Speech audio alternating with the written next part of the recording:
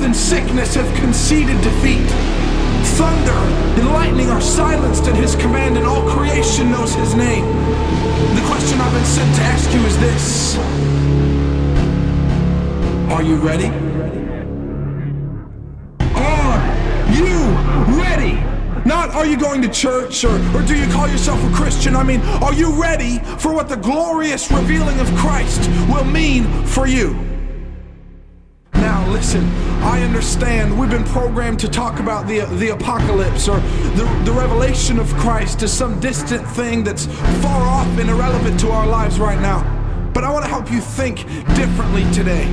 Yes, friend, he is coming again. Yes, the scope of his return will be global, universal even. Every eye will see the return of the King. But I believe that right now, even before that glorious day, that the Father longs to show his Son to the world through you. People shouldn't have to wait until Judgment Day to see him.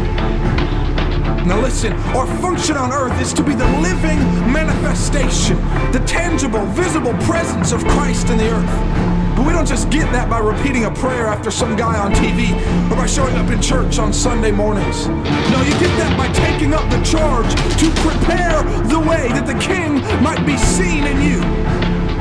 You do in your life what a man called John the Baptist did to the pre-Christ Jewish culture as a forerunner, as someone that prepares the way for the coming King.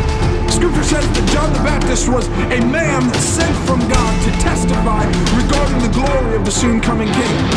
That through him, all might believe. He was a forerunner for Christ. His singular purpose on earth was to prepare the way for the ministry of Yeshua, Jesus.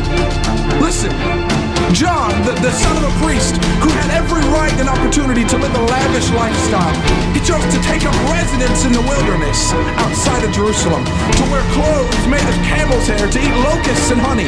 He separated himself from the vain pursuits of his shallow culture.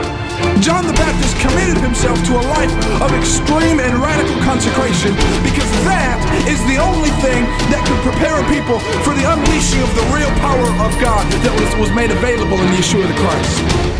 You want to get to power? You want to get to signs, wonders, and miracles?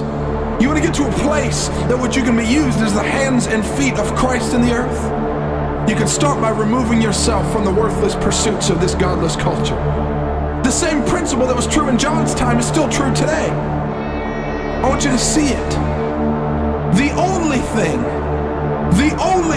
that can prepare a people for the ministry of extreme power is a ministry of extreme consecration. John the Baptist knew this. Yeshua the Christ knew this. And that's the way that Almighty Yahweh intended it. In the same way that John prepared the Jewish people for the appearance of Christ, it'll be men and women of radical devotion and radical consecration that prepare our culture for the next appearance of Christ. As he is displayed and manifested in unspeakable glory in us and through us, it'll be the people that have been consecrated unto him who are ready to receive him.